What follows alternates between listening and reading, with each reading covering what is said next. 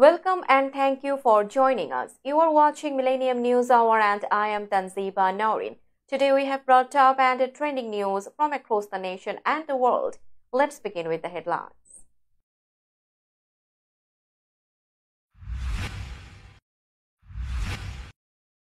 Biden apologized for harmful boarding school policy impacting Native American families.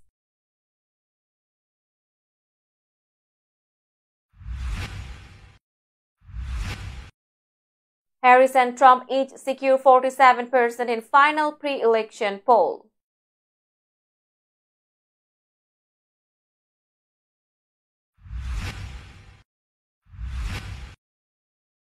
Harris focused on Trump as dangerous in final campaign push.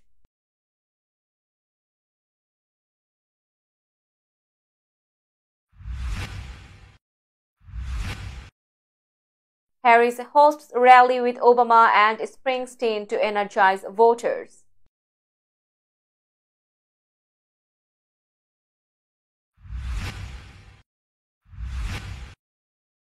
Trump targets Asian American voters at Las Vegas rally.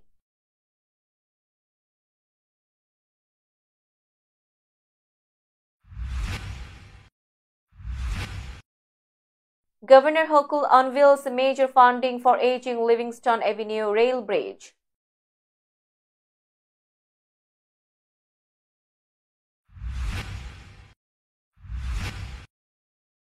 Rapper Lil Durk faces federal charges in 2022 shooting incident.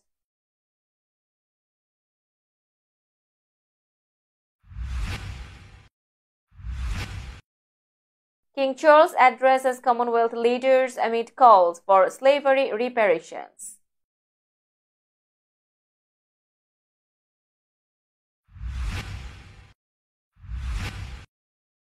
Tropical storm Trami causes devastation and leaves 66 dead in the Philippines.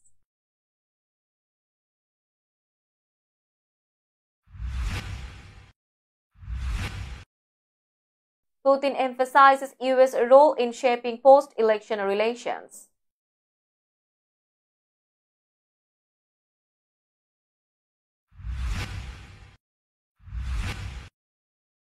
Dana White seeks Zuckerberg's help to revamp UFC rankings.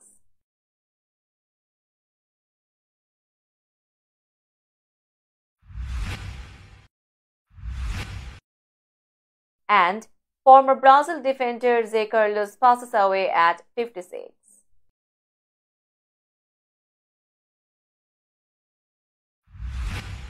You were listening to headlines, now news in detail. President Joe Biden delivered a formal apology for the U.S. policy that forcibly separated generations of indigenous children from their families for over 150 years. This policy resulted in their placement in federally supported boarding schools aimed at forced assimilation. I formally apologize as President of the United States of America for what we did, Biden stated. The apology followed a long investigation led by Interior Secretary Deb Haaland, who revealed that at least 973 Native American children died in these schools, with the real number likely much higher. Biden acknowledged the pain caused by the federal Indian boarding school policy, calling it a mark of shame in American history.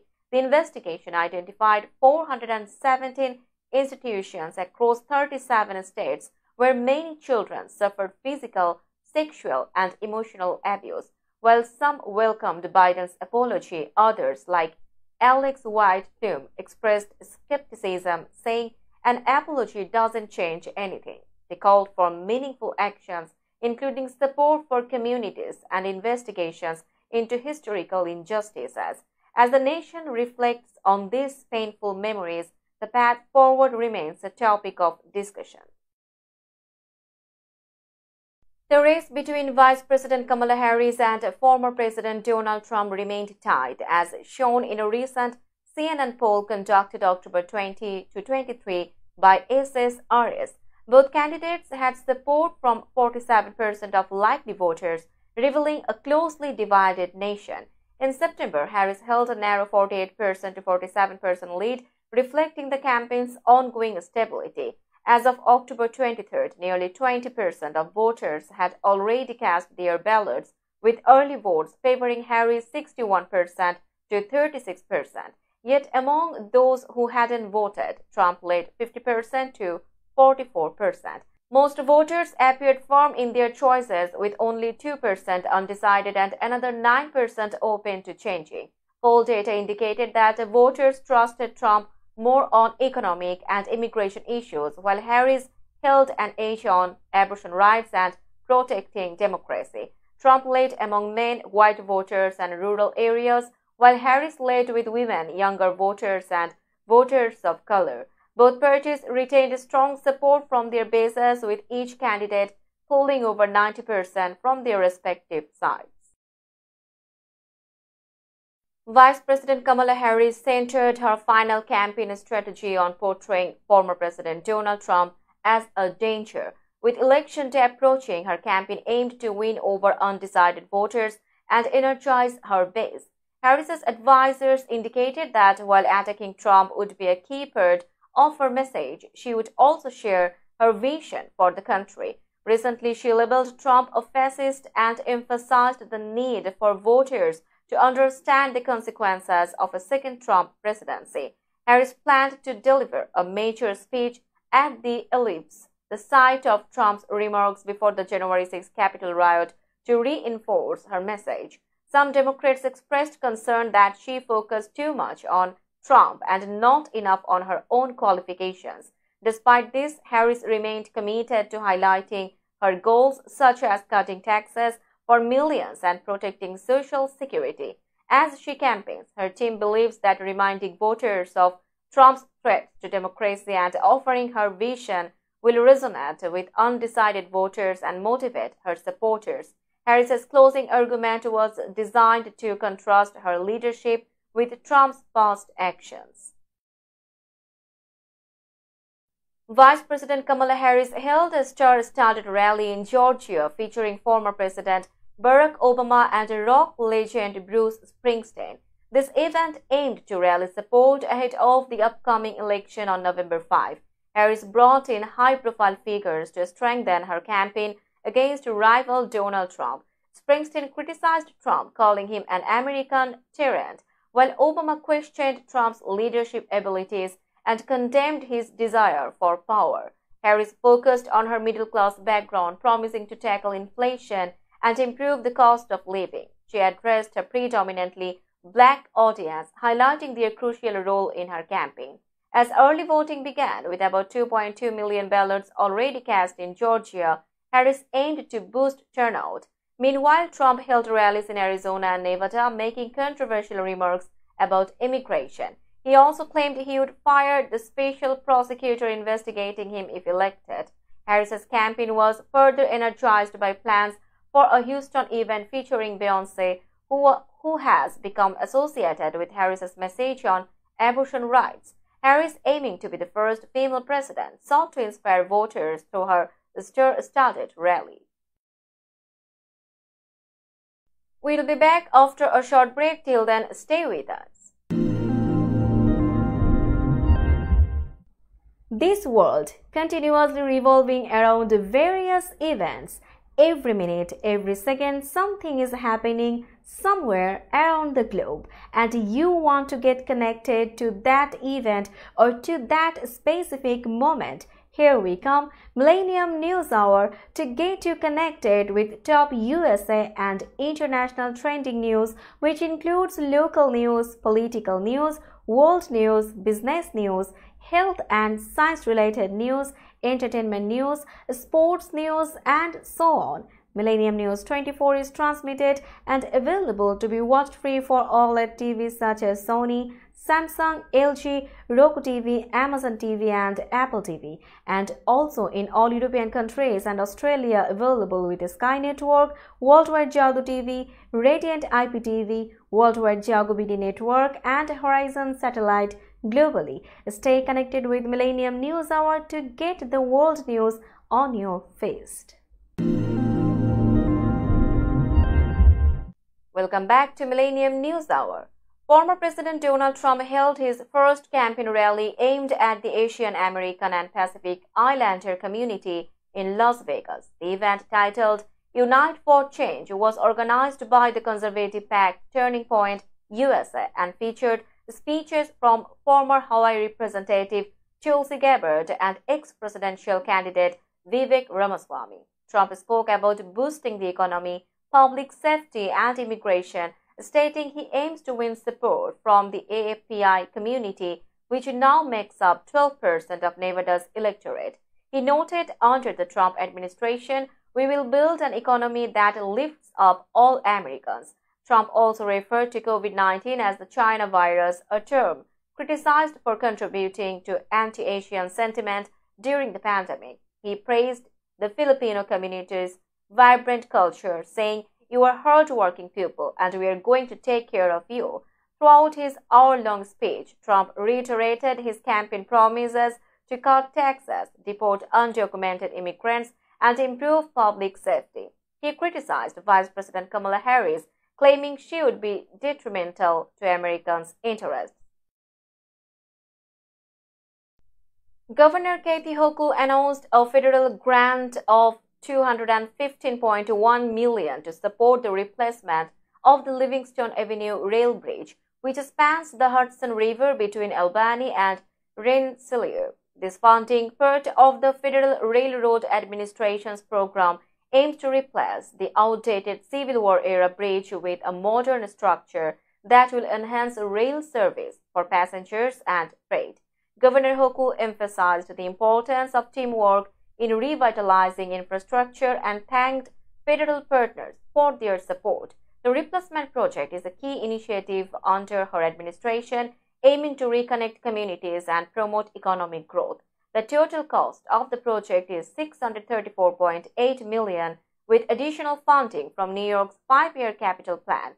Site preparation has already begun, and major construction is expected to start in early 2025.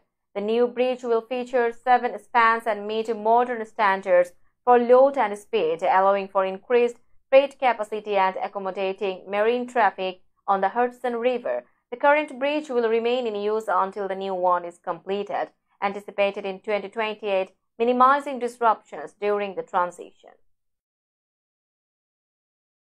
Rapper Lil Durk faced arrest in Florida on federal charges related to a murder-for-hire plot connected to the 2022 attempted killing of rapper Quando Rondo. The incident, which occurred on August 19, 2022, resulted in the death of Rondo's cousin, Savias Robinson, 24 years old.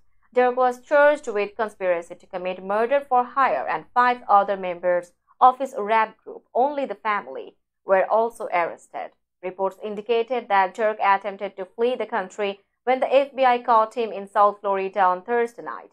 According to FBI agent Sarah Corcoran, the violence was linked to a feud stemming from the 2020 death of OTF rapper King Von. Durk allegedly offered a bounty for Rondo, whose real name is Taquan Bowman. Court documents revealed that on the day of the shooting, Durk's associates traveled from Chicago to Los Angeles with plans to ambush Rondo. They tragically killed Robinson instead. Durk was later arrested in Miami while trying to board a flight to Italy. He and his co-defendants are being held pending transfer to Los Angeles. Now it's time for global updates.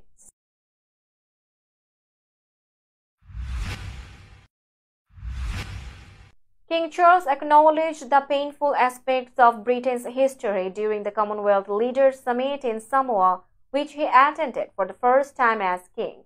While he highlighted the need to learn from the past, he avoided directly addressing the growing calls for reparations for slavery. Leaders from 56 Commonwealth nations expressed hopes for an apology and discussions on reparatory justice, but Charles emphasized understanding history to guide future actions. The Prime Minister of the Bahamas, Philip Davis, stated that open dialogue about historical wrongs was essential. He described reparatory justice as a vital but challenging conversation, reflecting on the deep scars slavery left on communities. British Prime Minister Keir Starmer hinted at supporting non-financial reparations like restructuring financial systems but ruled out direct payments. Outgoing Commonwealth Secretary-General Patricia Scotland also acknowledged colonial legacies. Joshua Setipa from Lesotho suggested reparations could involve climate financing as part of a broader solution. Charles concluded his speech by honoring Queen Elizabeth's dedication to the Commonwealth and urging collective action to combat inequalities and support human rights. We'll be back after a short break. Till then, stay with us. This world continuously revolving around various events. Every minute, every second, something is happening somewhere around the globe, and you want to get connected to that event or to that specific moment. Here we come, Millennium News Hour, to get you connected with top USA and international trending news, which includes local news, political news, world news, business news, health and science-related news, entertainment news, sports news, and so on. Millennium News 24 is transmitted and available to be watched free for OLED TVs such as Sony, Samsung, LG, Roku TV, Amazon TV, and Apple TV, and also in all European countries and Australia available with Sky Network, Worldwide Jago TV, Radiant IPTV, Worldwide Jago BD Network, and Horizon Satellite globally. Stay connected with Millennium News Hour to get the world news on your feast. Welcome back to Millennium News Hour. You are watching latest global updates. Tropical storm Trami caused severe destruction in the northern Philippines, leaving 66 people dead as residents began to clear their homes of mud and debris on Friday. Thousands were displaced after the storm brought 2 months' worth of rain in just 2 days, leading to widespread flooding. Many people remained trapped on their roofs, desperately asking for help. President Ferdinand Marcos highlighted that accessibility was a significant challenge for rescuers in the Bicol region, where saturated ground resulted in unexpected landslides. In Laurel, a town near Lake Taal, residents witnessed devastating flash floods that swept away vehicles and household items. As Trami moved westward over the South China Sea, the death toll continued to rise. Batangas province reported at least 34 confirmed deaths, while the Bicol region accounted for 28 fatalities. Rescue teams used boats to reach those stranded, and social media posts helped connect them with people in need. Government offices and schools across Luzon remained closed on Friday, with storm surge warnings still in effect. Experts warned that climate change is causing storms in the region to intensify and linger longer over land. Russian President Vladimir Putin announced on Thursday that the future of US-Russia relations would depend on Washington's attitude after the upcoming presidential election. He welcomed comments from Donald Trump expressing a desire to end the Ukraine conflict, calling them sincere. However, Putin warned that it was an illusion to believe Russia could be defeated on the battlefield and emphasized that any peace deal must recognize Russia's control over parts of Ukraine. At the BRICS summit in Kazan, Putin stated, "If the US is open, we will also be open. If not, that's fine." He highlighted that the relationship between the two countries had deteriorated to its lowest point since the Cold War. Putin also said he was willing to consider peace proposals, but insisted they must reflect the realities on the ground. He criticized Western leaders for hoping to strategically defeat Russia, asserting that such beliefs only demonstrated ignorance of the country's history. Meanwhile, discussions with UN Secretary-General Antonio Guterres included calls for peace and stability amid ongoing conflicts in Ukraine and the Middle East. Let's have a look on today's sports stories.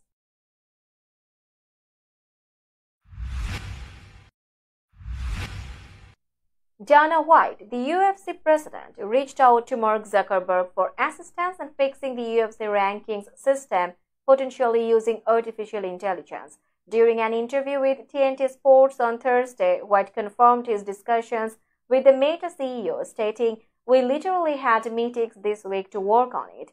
White expressed his frustration with the current ranking system, which has been in place since 2013 and relies on votes from a UFC selected group of media. He stated, "I just can't handle incompetence. It's driving me crazy. I can't let people that I don't believe know what they're talking about deal with the rankings anymore." Recent issues with the rankings have sparked complaints from fans and fighters, such as Max Holloway being ranked below Justin Gaethje and Renato Moicano's unchanged position despite his recent victory.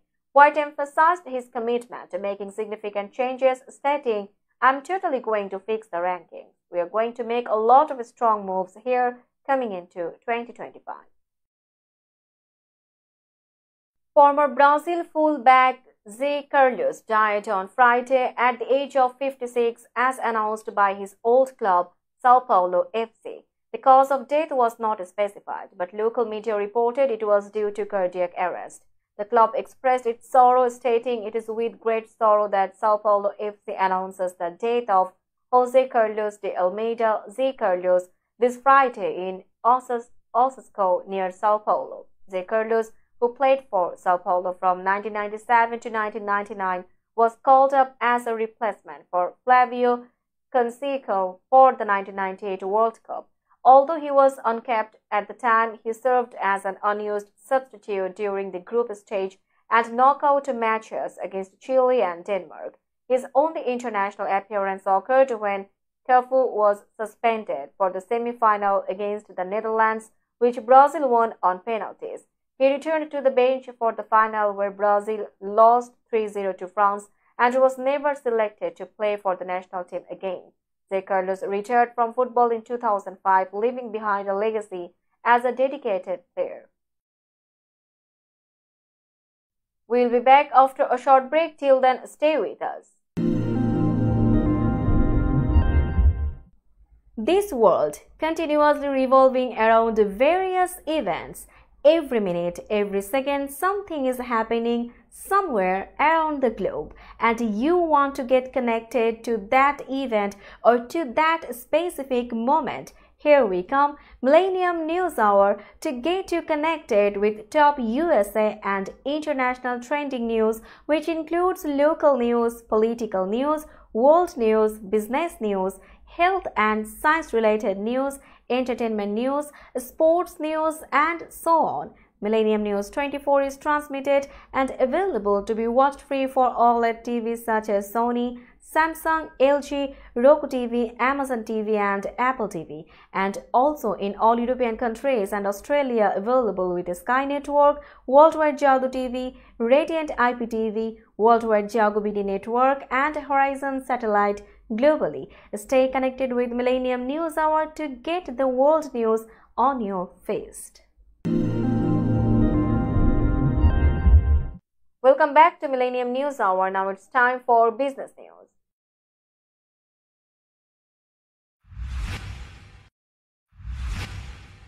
Today's New York stock close price is 19,560.73. The NYSE Composite is decreased by 33.51 points or 0.17%.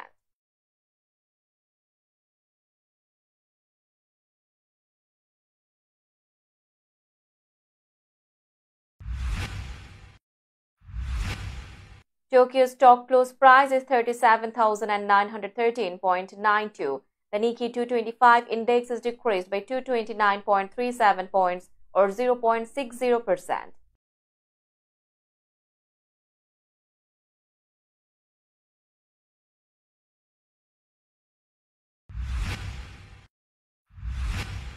Shanghai stock close price is 3,299.70. The Shanghai index is increased by 19.44 points or 0.59%.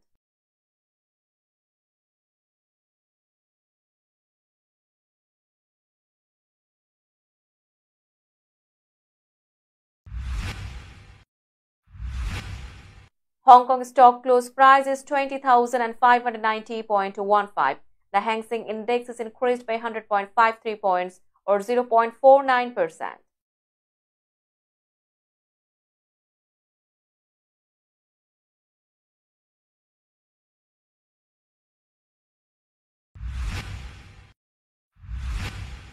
Bombay stock close price is 79,402.29. The Sensex index is decreased by 662.87 points or 0.83%.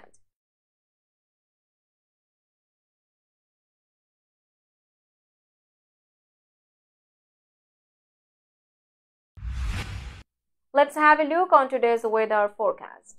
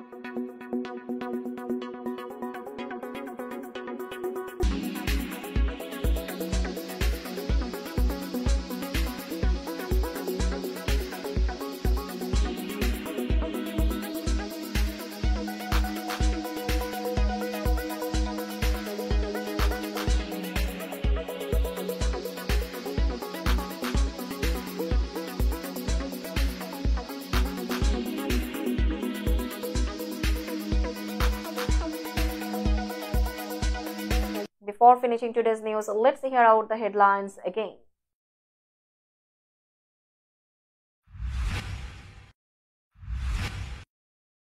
Biden apologized for harmful boarding school policy impacting Native American families.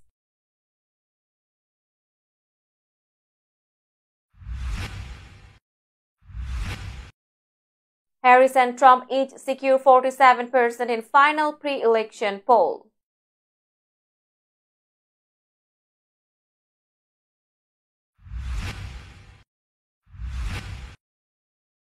Harris focused on Trump as dangerous in final campaign push.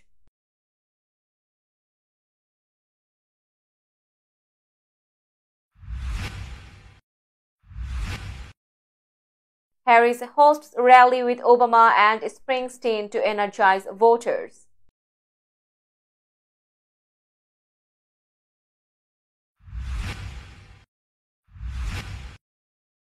Trump targets Asian American voters at Las Vegas rally.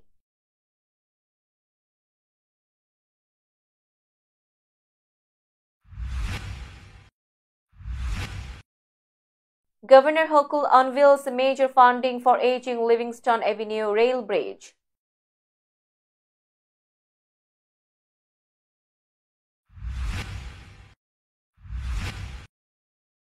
Rapper Lil Durk faces federal charges in 2022 shooting incident.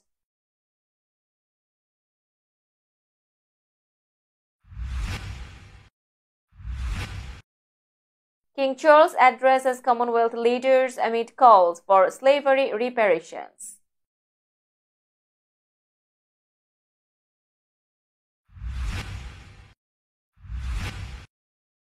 Tropical storm Trami causes devastation and leaves 66 dead in the Philippines.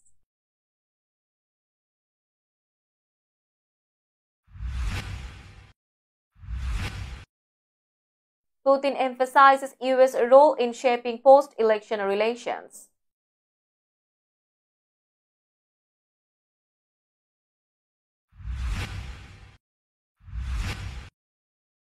Dana White seeks Zuckerberg's help to revamp UFC rankings.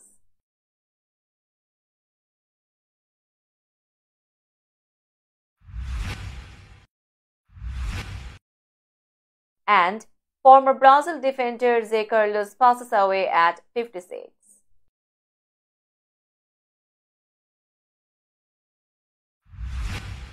That's all for today. Keep watching Millennium News Hour for latest news update. To stay updated, like our Facebook page, subscribe our YouTube channel and visit our websites. Our website addresses are www.millenniumnews24.com and www.millenniumtv24.com. Millennium News 24 is transmitted and available to be watched free for all net TVs such as Sony, Samsung, LG, Roku TV, Amazon TV and Apple TV. And also in all European countries and Australia available with the Sky Network, Worldwide Jago TV, Radiant IPTV, Worldwide Jago BD Network and Horizon Satellite globally. Stay connected with us for all the latest news worldwide. Thank you.